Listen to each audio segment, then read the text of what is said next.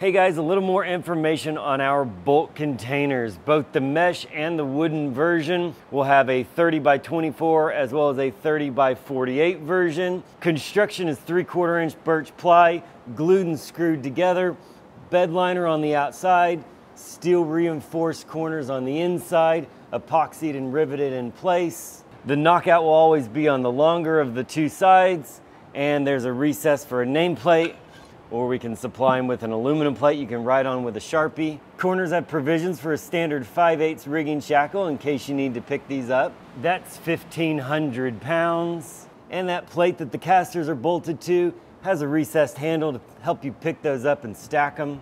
Red casters will be standard, but we have a lot of other options depending on your needs, including our fork pockets, inserts for motors, speakers, stands, base plates, and of course you're going to be able to stack these up in any configuration.